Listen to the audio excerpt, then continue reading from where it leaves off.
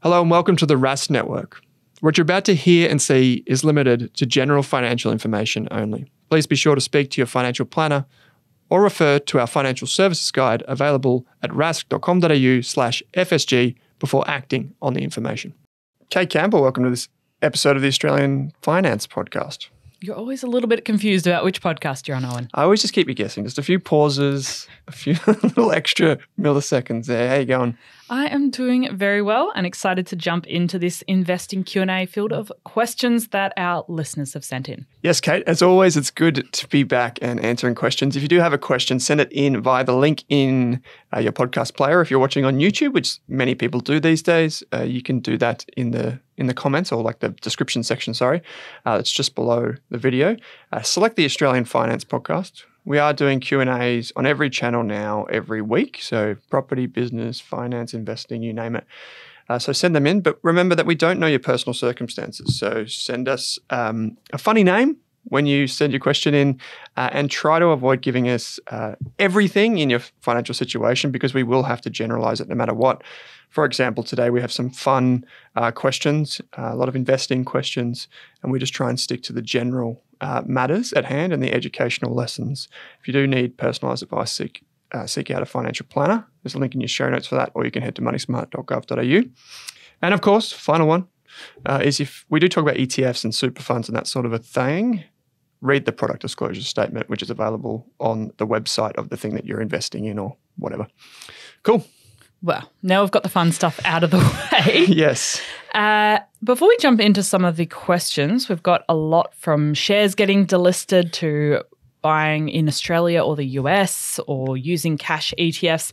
Are you listening to any interesting investing podcasts at the moment? I have been listening to a few. I've listened to the Invest Like the Best episode with Charlie Munger. I was listening to it this morning on the way in. It's an episode with Charlie Munger, the late Charlie Munger, on the Invest Like the Best podcast channel. So it's just a single episode. And I've listened to that maybe 4 or 5 times since it came out a couple months ago. So I was listening to that again this morning. And that prompted me to listen to the Audible version of Poor Charlie's Almanac, which I've since listened to 3 times this year. It's about 9 hours in total. And I've since bought a couple of copies of the book. They're pretty hard to get your hands on.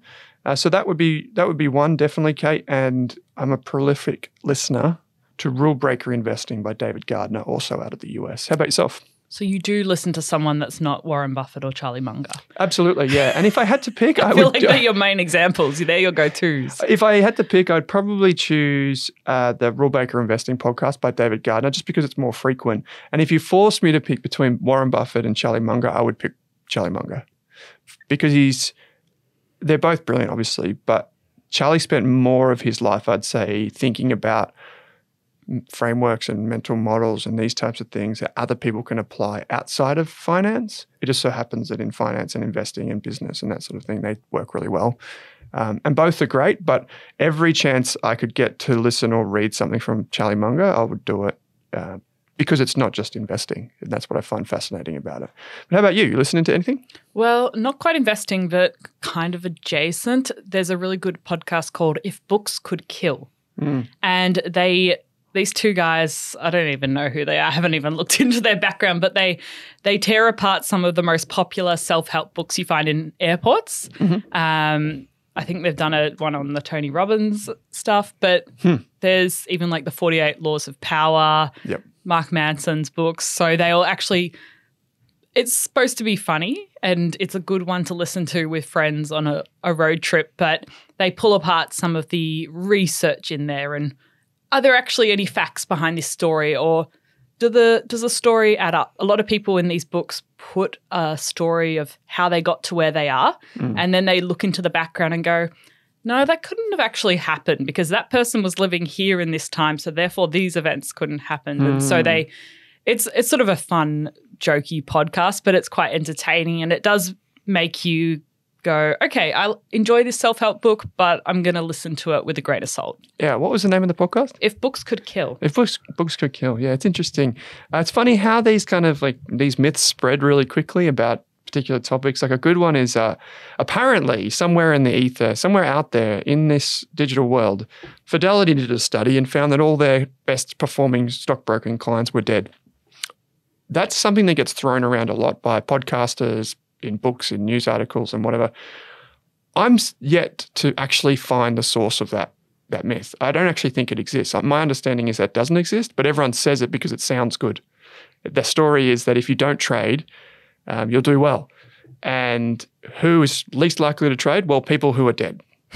So I don't actually think that that's real, but it just serves the narrative. And so people disseminate it widely. Yeah, I just Googled the If Books Could Kill podcast, and their tagline is the airport bestsellers that captured our hearts and ruined our minds. So there you go. It's very entertaining. So I would recommend it. I always find it interesting, self-help books. I think self-help books are probably a bit more on brand than self-managed super funds, which oftentimes end up with being managed by an accountant or a financial advisor, yet self is in the title, which is a bit of a misnomer. But anyway, I digress. What are the questions that we've got this week? All right. The first question is about shares getting delisted. So I'll get Owen to explain a bit about that process before we answer the question. But the question is, if I own shares in a company that's going to be delisted from the ASX, what are things to consider when deciding to hold or sell? So what's a delisting? Yeah, so it's pretty simple to understand that only really the big companies are on the stock exchange.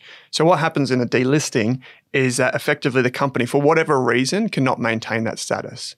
So you will no longer be able to buy or sell those shares through your brokerage account because they are not on the ASX, for example. And so what happens is they become delisted, which is effectively a process of they're just removed from the ASX. You could still trade them if you could find an investor and you could what we call clear the trade. So the company knows that the shares have changed hands. But that process is typically very difficult. So in Australia, there are multiple stock exchanges. People don't know this, but there's the ASX, of course, which is kind of synonymous with the Australian stock market. But it's not the only one. There is CBOE, which is the second big one. Then there's another one called the National Stock Exchange, or NSX. And then there are other quote-unquote exchanges, such as the one from Primary Markets. Primary Markets is just a small business, and it has set up its own platform for people to trade shares. And this is really important to understand because there are over 2 million registered businesses in Australia. Not all of those are company structures, but a lot of them are.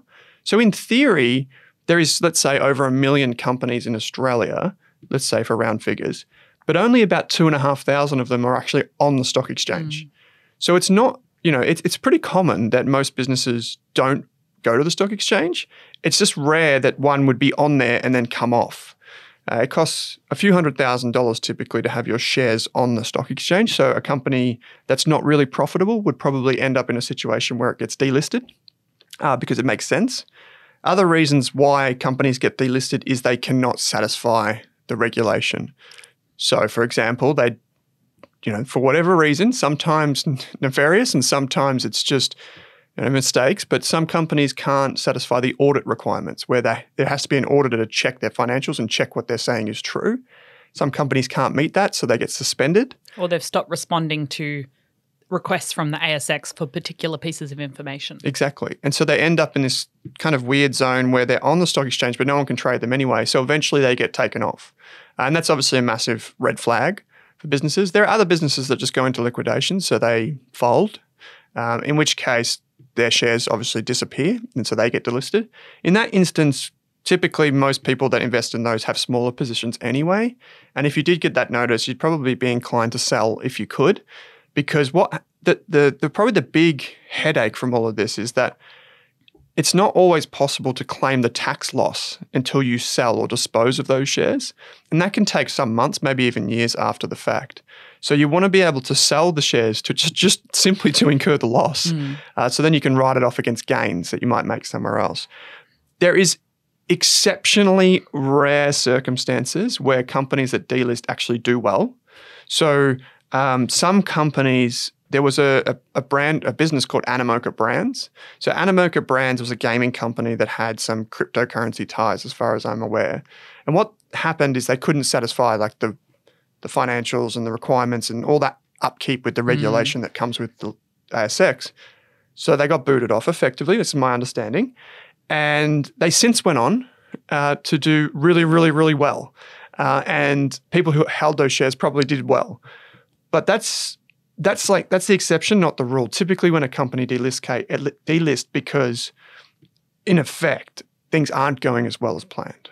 There's also the other which I think maybe this question is asking that another company is taking over this smaller company. There's a company I hold at the moment where there's a larger company saying, we're going to buy this smaller company. Everyone just has to vote. It all has to get ticked off. But if that happens, this is the price you're going to get per share. And then that's the stage where you go, do I wait until that forced takeover happens, basically? Because as a small shareholder, I'm probably not going to move the needle. Or do I sell it now on the market and get that money in my bank account right now? Yeah, so that's probably the most common for bigger companies. Like when I say bigger companies, anything that's in, say, like the VAS, the ASX 300 ETF, anything that's like a decent size, that's probably the most common reason why shares disappear in Australia. We've seen that recently with companies like Altium, which is a business that is a really, really top-performing technology company. It's getting bought out by a Japanese business. So in effect, that will delist. It will disappear. But when that happens, what you can expect as a shareholder is you can expect a notice. So it might be like a scheme notice, what they call a scheme notice. It could be really just an ASX update. It could be a media release. The best place to go is the ASX website and go to your company page and then scroll down until you get to the announcements. Or if you haven't changed your settings to email only, you're going to get a big scheme booklet in the post like I did the other day. Yeah, and that can happen sometimes even if you do select email. So companies will notify you. But the problem with by the time you get the post with the physical document to say what's happening, that could be weeks, maybe even months after something has been rumored or announced to the stock exchange. So you're better off just monitoring your company page every now and again. And you'll notice that because if you open your brokerage app and you see that one's up 30% in a day, typically when a company jumps that much in a single day, it's because there's been a takeover. So go and explore why, and there'll be a media release. Yeah, and often you can set your broker to give you market-sensitive announcements as app notifications and things like that. Yeah. So you don't get all of them because there's often a lot, but you only get the ones that are really key and critical, and that pops up, and that's a reminder for you to go, okay, I need to be involved. I need to look what's going on. I need to decide if I want to vote for or against. Yeah, there's an app that you can use in Australia called Stocklight. It's an app that just aggregates information. It's built by a guy named Jason who's based here out of Melbourne. And the app effectively allows you to make a watch list, and then you'll be notified when there's meaningful updates or even research articles that are appropriate for your company. So you can use that for free. CommSec also provides a watch list feature where you can set notifications one by one. You don't even have to be using it as your broker. You can just use it for the watch list feature. Yeah, so for example, other than some legacy shares, I don't use CommSec anymore, but I still have the app. Yeah, and you can even set price alerts on CommSec, which is quite cool. So if you want to know when a company falls below this price or goes above this price, if you don't want to be looking at your personal brokerage account too often, you could use that. Yeah, and to be honest, I don't do really any trading through an app, but that push notification does help me every now and again. I did have to silence it a bit recently because a few of my companies were getting announcements. But just to clear up what Kate said about the market-sensitive announcements. So basically there's two types of announcements in Australia. There's the ones that are just like they can blurt out almost anything, it seems. That they might be like really unrelated, when we say non-price sensitive or just normal updates, it basically means that the company thinks that it's not going to move the share price. Then there are updates that are market sensitive. And like an annual report. An annual report, a half-yearly report, a quarterly report for a small company. It might be a takeover announcement. It might be a new product launch. It might be anything that the company believes is material to the long-term performance of that share. And so those happen, and those are the ones you should pay attention to. If you're owning one of these speculative, maybe a little bit dodgy type small businesses, sometimes companies will use them too frequently. So they'll use that feature too often, which calls into question the credibility of the management team and what they're trying to get from you. So just be aware of that. But most of the time, those are pretty important updates. Yep. All right. That's it. Wonderful. Well, the next question is from Falcon. Mm-hmm. If my broker can access Australian and US markets, so you can buy on the ASX and on the US markets, maybe you can switch between them. Mm-hmm. Like Perla, I think you can switch between the two different markets. Yeah. What's the difference between buying an Australian ETF that tracks the S&P versus buying in the US section of my brokerage account a US ETF that tracks the S&P? Yeah, it's a good question. And shout out to Perla. We just mentioned their name. They are a long-term supporter of the Australian Finance Podcast, full disclosure. So basically, most people would know that there are ETFs in Australia. There are around about 350 at the time of recording. but there are over 1,000 in the United States. The most common ETFs the most popular ETFs in the United States can have tens of billions of dollars invested in them. I think maybe even over $100 billion for a few. So when you think about that, they are enormous. A couple of ETFs over there account for the entire ETF market here in Australia. So it would be natural that many of our community would want to explore those opportunities. And why not? You're familiar with investing in ETFs here in Australia, and you're familiar with investing in US shares like Apple, Google, these types of things. I never use US ETFs, never. And it's pretty simple. The benefit of an ETF is that you can invest internationally from here in Australia. And there are many reasons why you'd want to do that, including your brokerage account here in Australia should offer CHESS sponsorship or HIN, H-I-N. So you want to invest with that extra layer of security. Why not? I'd like to do that. So I choose Australian ETFs. The most common reason that I think people look overseas for those like US listed ETFs is the fees. And I get this question quite a bit from our members as well. Like, why don't we include them in our model portfolios? And the answer is pretty simple. You actually open yourself up to US estate taxes. And you also open yourself up to that W-8 BEN form, which is a tax form that reduces the withholding between Australia and the US. There's a treaty. And frankly, when you invest in an Australian version, you don't need to do that.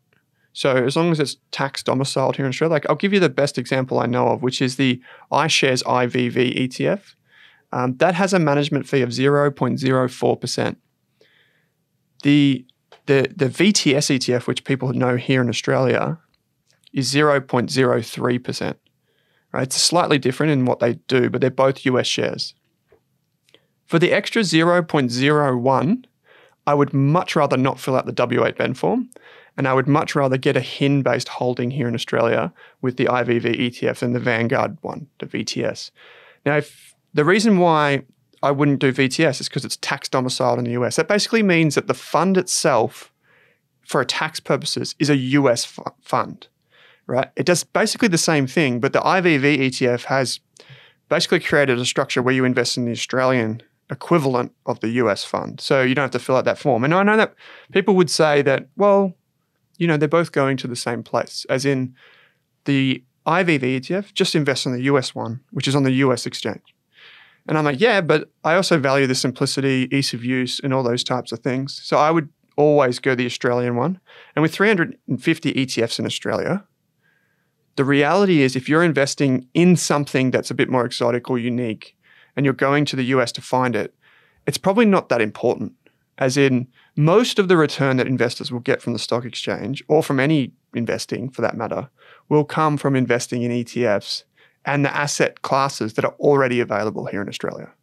So you don't need to go overseas to get them. The one reason that I would maintain a US brokerage account is for direct stocks. So if you wanted to buy shares in Apple, for example. Yeah. And the depth is really impressive when it comes to the US market. So we talk about Apple, Nvidia, Tesla, Google, Amazon, Microsoft, these types of things. But like companies like Costco, for example, I love Costco. I was there on the weekend. That is a company that appears in some of the big ETFs, but it's not a big position.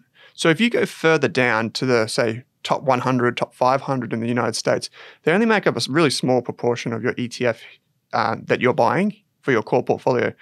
But if you want those types of companies, you can go directly through your US brokerage account, like, for example, Perla. We mentioned ComSec before, SelfWealth. All of these platforms do it now. And that's where I would use US direct listings. So I hope that explains the question, but I just don't think Aussies need to overcomplicate it for ETFs. And I think for people starting out on their investing journey, it can be an odd idea that you can buy a US ETF on the Australian Stock Exchange. Yeah. But once you realize you don't need to go far away, metaphorically, because we can do it all from the couch nowadays. But you don't need to go to the US Stock Exchange to buy a US ETF anymore. You can get great ones in Australia. Yeah. So when we first started our Rask Core membership service, it was called Rask ETFs back in the day. We had the VTS ETF in there. And then after a while, I thought to myself, why would I encourage our members to buy this one when basically exactly the same outcome from the other ETF means they don't have to fill in the tax form and expose themselves to estate taxes? in the United States. And so it makes so much sense that you would keep things simple for your core portfolio, keep it low cost, keep it secure. So when you're Googling an ETF and looking at their fact page where it says the word domiciled, you want to see Australia. Yeah, it may as well be. And nearly all of them on the ASX are that way. And if you are using a US ETF, you can almost guarantee it's US domiciled. Yep. Yeah. So wonderful. All right, next question. What's the difference in benefit and diversity between having money in a high interest savings account or a fixed interest cash ETF like AAA? Do the dividends from AAA beat the interest from a savings account? I'll take the final question first, which is no. Normally the savings account will win because a savings account, because it's variable, like every month it can change, you typically get a higher interest rate at the peak of interest rates, maybe where we are now, for example. With AAA, it's just an ETF. It's a cash ETF that just invests in basically savings accounts or short-term term deposits. That's why when you look at the AAA ETF share price, it looks like a shark tooth, like the mouth of a shark, because it goes up, down, up, down, up, down, up, down every month. So basically it accumulates interest, then it releases it every month. Accumulates interest, then it releases it. And as you'll see over time, it kind of goes up because interest rates have gone up recently. And the thing that you need to know about AAA is, and most cash ETFs, is really interesting. It's not why you think they're so popular. Like most people think, oh, you get purchasing power. As in, like we all pull our money together and Westpac gives us a better interest rate. That's actually not why these ETFs are really popular.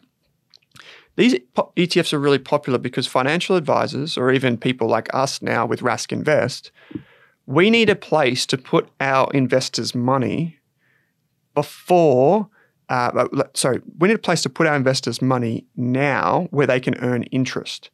And by switching, say, a portfolio into AAA, they're going to earn interest. And this is important to understand is because what a lot of people listening to this probably don't realize is that your brokerage account isn't paying you interest. So if you had, let's say, on your cash balance. On your cash balance. So that's money you don't have invested. Yeah, I'll give you a good example. So say like CommSec, when you set up an account, they create something called a CDIA. And basically this is the account that is where the money comes from for your stock purchase or your ETF purchase. CommSec pays a small amount of interest, but they keep some of the interest in effect from that account. So they do pay interest, unlike say some others, like I think SelfWealth don't. So most people recognize that and they think to themselves, well, I am not going to keep money in that account because I'm not going to earn any interest. And this is really important for retirees who may also be with a financial advisor who use something like NetWealth or Hub24 or one of those platforms they call them, or Macquarie, where they may not be receiving any interest. So what the financial advisors do and what we do is we keep the minimum amount of cash in that account that we need to keep it active. And then we just sub in AAA or one of the other cash ETFs. So no matter what, our investors are getting some interest. And this is important for retirees more so than younger people because in a retiree portfolio, for round figures, let's say there's $1 million in the portfolio and it's a diversified, a good portfolio of ETFs are in there. Something like AAA could be 10% or $100,000. So if you don't use that and you just keep it in cash, you're effectively getting no income on that 10%, which is a lot for a retiree. That's probably, a few months worth of their household expenses. So the reason these ETFs are popular is not because that's everyone, fighting for a better interest rate at the bank. It's actually because there's a weird quirk in the system and financial advisors and people like us need to use them. So if you're a young person thinking, or any person really thinking, I might go into this thing rather than put it in cash, I would go the cash or the term deposit myself and only use this when the money that effectively is going into it is investing money. So let's say you've got a diversified portfolio and as part of your strategy, you do want a little bit of cash in there for the income, which you can then sell in the future and then reinvest into shares when they fall. That's why you'd use this. You wouldn't just put your savings, your emergency fund or anything like that in there. That doesn't make any sense. Because it has fees, plus you're going to have to pay brokerage to enter and exit your AAA position. Yeah, exactly. And AAA isn't the only one. Full disclosure, BetaShares is a long-term sponsor of the Australian Finance Podcast at the time of recording. So even got the drink bottle right here.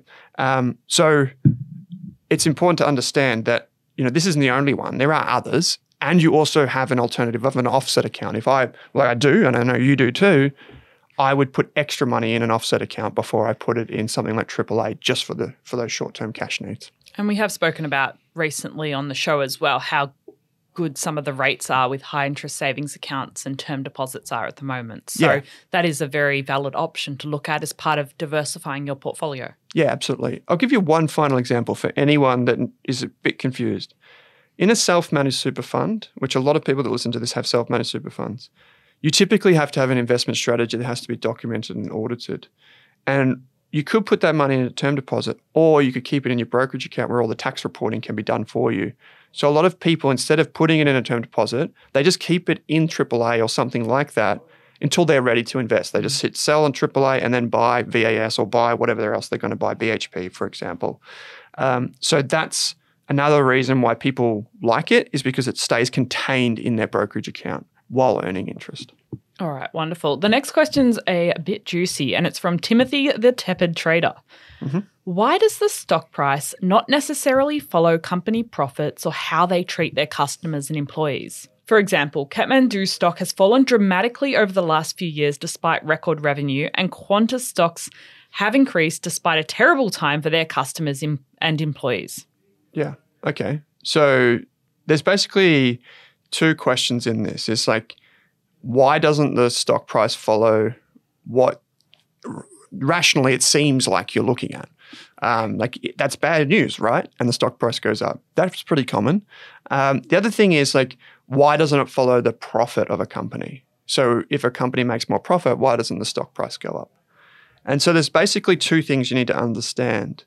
Is that typically in the stock market, we are forward-looking. So we look at a company based on its future potential, because when you buy it today, you don't get last year's dividend, you get the future dividend. So that's the first thing to understand. And the second thing is that the stock market is not as easy to predict as if this, then that. Like one thing happens and then the other thing happens. Because in the stock market, there are millions of different actors, meaning that there may be thousands of different investors that are looking at the same stock or ETF or whatever. But then there are other factors that you're probably not even aware of. Things like, well, what's the currency doing today? And does that affect whether a pension fund invests 2% or 3%? What's the RBA expectations for interest rates? There's a famous kind of, I guess maybe one of those myths is from a quantitative trading firm. And they found that when it was sunny in Paris, stocks tended to go up more than when it was raining. And so that's just such a random thing that has nothing to do with any of the things that were mentioned in this question. But it still shows that there's some sort of relationship there. But maybe people are in a good mood.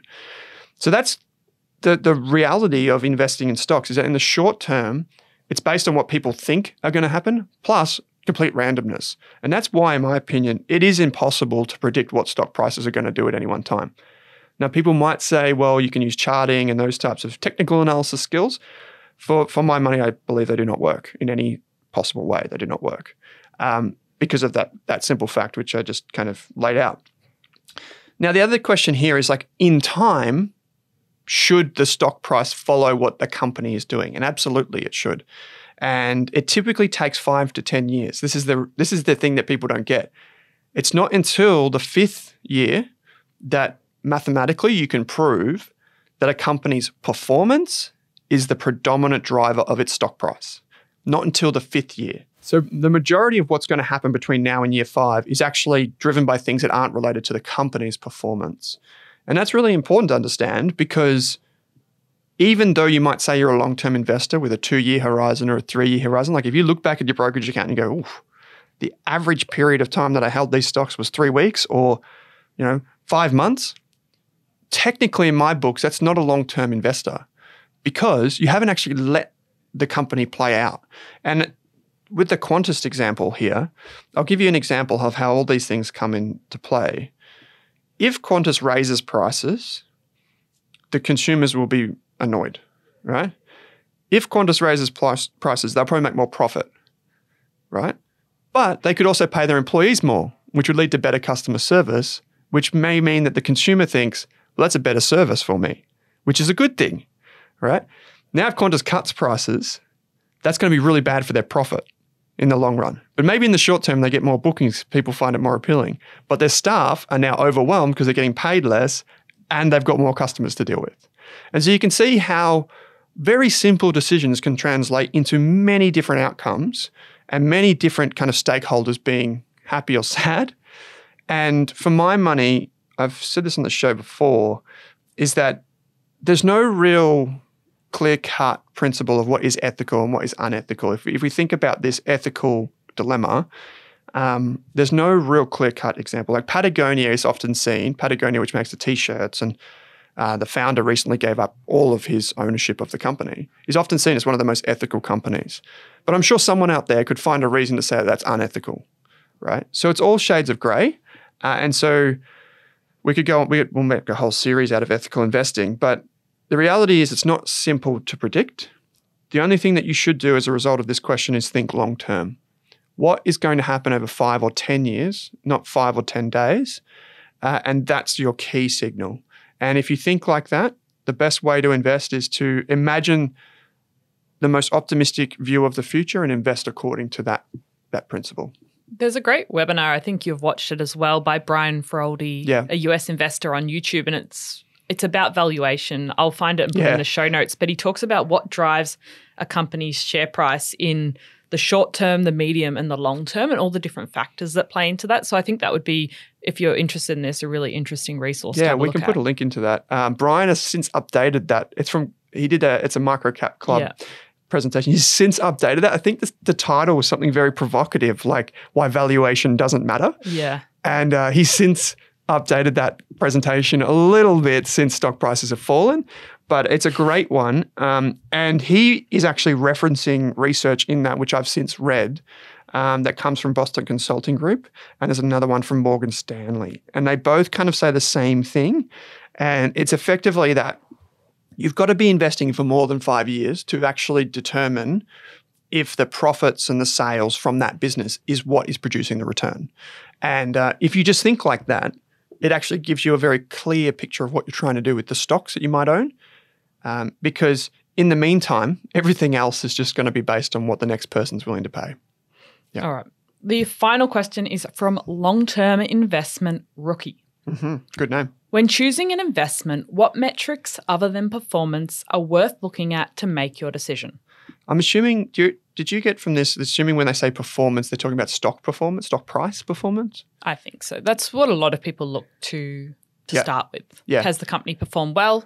Okay, I'll invest in it. Yeah, and it's fair enough. Like one of the first things you might see me doing like a live webinar is bring up the stock price.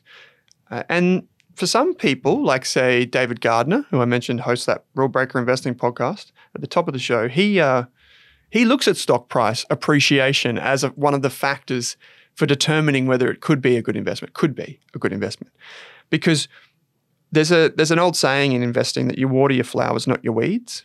You know, there's another one which is buy low, sell high. But what would in theory be better is buying high and then buying again, because the winners seem to keep on winning. That's the key principle. Because there are quite a few companies listed on the ASX that have done nothing for 10 years and will probably continue to do nothing for another 10. Qantas is a good example. That's not a company that I would call a winner. Even though it's the best airline, it's in a very hard spot. But a good example in Australia would be a company like WiseTech, which is a software company that it creates software for logistics organizations. So if you need send a MacBook to the UK, it has to go through customs, has to go through logistics. How do you connect all that? WiseTech does that. And that business has always been really expensive on valuation grounds, but it's a business that just keeps on winning. And you'll look at the stock price and it's hugely volatile, but it keeps going up. But beyond that, if we take this question and loop it back through the previous question about, that 5-year kind of window, if you think about that, you should be focusing most of your attention on what is going to work well in 5 to 10 years, not what's going to work well in 1 to 2 years. Because in the short term, what you're basically trying to do is you're trying to predict what other people are going to think. So you're trying to predict whether next year someone will move on from AI and think back to crypto or back to cannabis stocks or whatever. Those types of frothy types of themes can work well. They'll be there for a good time, not a long time. But if you want to be a true long-term investor like Warren Buffett and all those wonderful people, you need to think about the business. And so how do you do that? You look at things like its competitive advantage, like its brand and those types of things, how well it can grow over the next 10 years, not just for the next 1 to 2. You have to look at the management team. Do they own shares? Are they aligned? You have to look and think to yourself, a bit of self-reflection. Is this a business I understand? It's my circle of competence. And finally, you may want to just have a little bit of an understanding of what it's valued at. Because sometimes, like in the dot-com boom and the GFC, there were really overvalued businesses. Most people put valuation first. They go straight to is it a good dividend yield? Does it have a good price-earnings ratio? That should be the last thing. Firstly, let's make it through your checklist of, does this actually seem like a good business? And for ETFs, you can apply similar but different metrics. But what you basically fundamentally want to know is the thing that my ETF is investing in, does it sit in my core or does it sit in my satellite? And they're two very different things. Core is obviously low cost, diversified, long-term focus with a proven track record. For the satellite, things get a bit spicy, have a bit of fun, but also keep it contained to say 20 or 25% of your portfolio at max, like across all satellites. The satellite is optional for most people. Yep. Well, there we go. Lots of questions, lots of answers. Yeah, Hopefully we do have a lot of courses to match all those questions. Yes, we've got courses on ETF investing, share investing, ethical investing, which challenges you to think about, well, what do you value in a company and what does your best version of the future look like? Yeah, absolutely. We've also got, our road trip courses, which are 6 modules that wrap together around cash flow, paying off debt, these types of things. So there's a course to basically match every single question here. And this isn't a massive sell from us. They're all free. So you can just go in there and take one if you want to. But if you resonated with any of these things, we don't have one on shares getting delisted. That's quite rare. But the rest of them, it's all in there. So go and check it out. And to your heart's content, enroll in all those courses because they're free. But that's it, Kate. It's been good. Yep. A lot of questions. And if you also have questions about investing or any of the other topics we cover, like property and business and personal finance, there's a link in your podcast player that says Ask a Question. Jump in there, send us your questions, and we'll get to them in the next episode. Absolutely, Kate. As always, thanks for joining me. Thanks for listening, everyone. Thanks for watching this video on the Rask Network.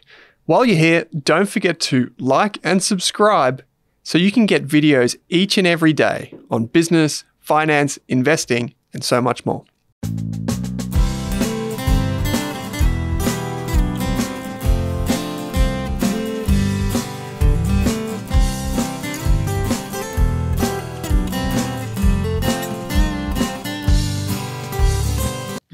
Number 27 from Port Adelaide was really good. Got a lot of marks. Good job. Okay, Owen, Q&A, March. Calendar blues. All right, here we go. March. We're doing the March investing Q&A.